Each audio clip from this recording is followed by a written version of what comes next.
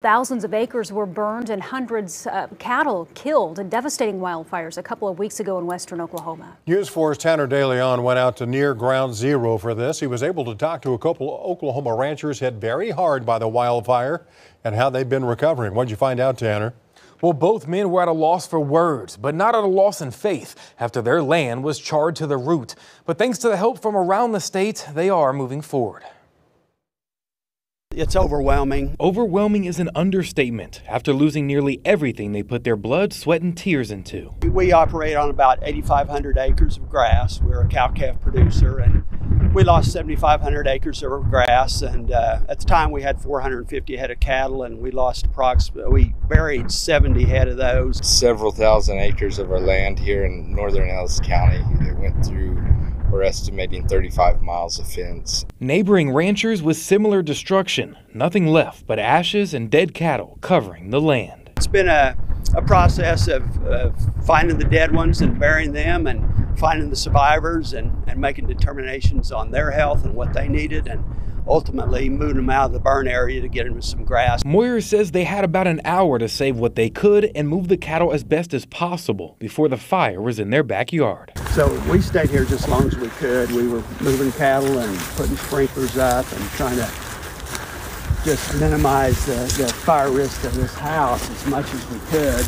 But the time came when they had to evacuate, not knowing if they would come back to a house up in flames or still intact. Got to a point where you could feel the heat, you could see the flames, and it was just turned black with the soot and the dirt and the smoke that came in here. And you know, it was at that point like there is no reason to stick around here. We'd done all we could. Thankfully, fire crews arrived and helped keep the fire away from their house. But just down the road, one family wasn't as lucky. It was a tear-choking phone call to them when we described what was left and what wasn't left. After wildfires ravaged through western parts of Oklahoma, this is all that was left.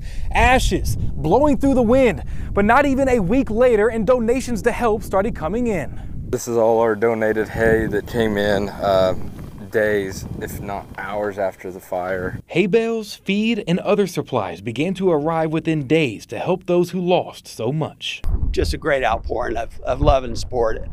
We've had a lot of donations coming from Kansas, from Oklahoma, Texas, truckload after truckload. Moyer says ranchers are a prideful group. They don't like asking for help and feel guilty when they receive it. It's a little uncomfortable taking donations. We're a pretty independent group out here, and it's a little bit hard to accept that. The path to regain what was lost is not an easy one, but going through it with people by your side eases the burden. Just are thankful for the support you have and just how caring other people are. That's the part we need to take away from this, and that is there'll be that opportunity where we can turn around and help somebody else out, whether it's a wildfire or what. But we're on our way to recovery. Now, Kenneth, his brother Cliff, and Caleb want to say thank you to everyone who has donated supplies to them. And they say as long as another wildfire doesn't break out, by this time next year, they will be back to normal.